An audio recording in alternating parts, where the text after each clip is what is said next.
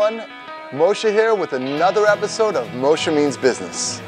You ever have one of those days where you just want to throw a computer at the floor or just take a bat to a TV? Well, guess what? We're at It, the first rage room in all of South Florida, where you can break a bunch of stuff free of judgment. Let's go inside and check it out.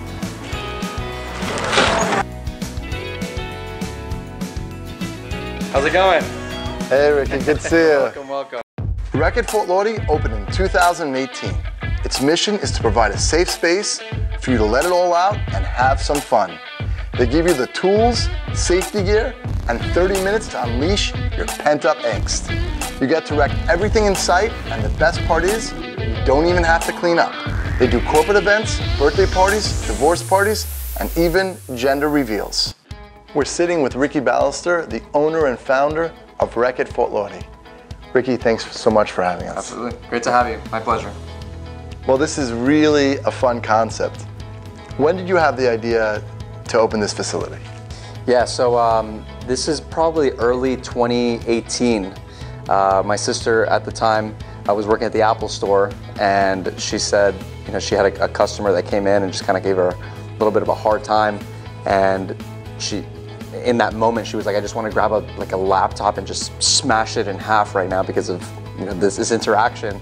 And one of her coworkers was like, you know, there's a place that exists where you can go and do that. So she looked it up, and it turned out that there was none in South Florida. So she calls me up and she goes, hey, have you ever heard of this concept called a rage room?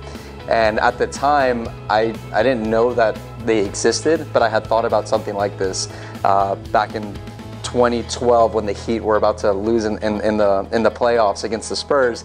I remember, I'm like, you know, we have this super team right now, and we're about to lose 2 years in a row, and I was like, if we lose right now, I'm gonna go home and I'm going to grab whatever I can find and just smash it onto the floor. And it brought me back to that memory, and I'm like, you know, they have to exist. And sure enough, there were none in South Florida. And so myself, my sister, and a good friend of mine, we decided, let's open up the first one in South Florida. I'm sure people must experience a lot of emotions when they come out of these sessions. Yeah, there have been several times where people just break down. You see them just sitting on the benches, just crying or screaming, cussing, you know, saying everything you can possibly imagine about either maybe a coworker they worked with or maybe their spouse or ex-spouse.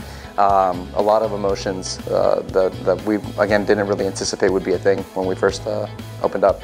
Where do you source the items that get destroyed?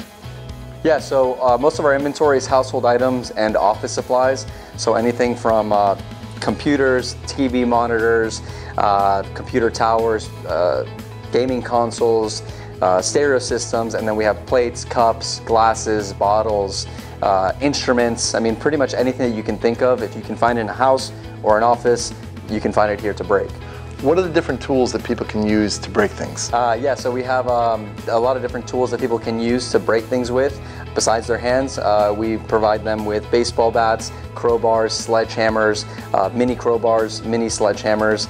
We have like wooden clubs that we find from coffee tables, golf clubs. I mean, pretty much anything that you can think of except for things that you plug in or flamethrowers. We don't have any of that stuff. What's your favorite tool to break things? I definitely have to go with the crowbar. The crowbar is one of the most satisfying things.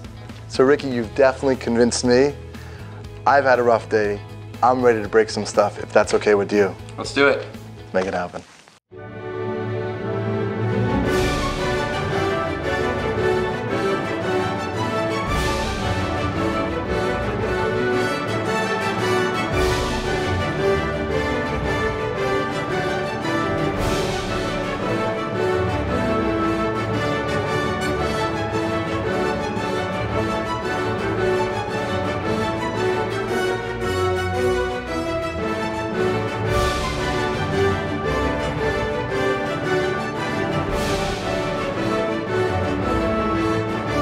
Man, that was fun.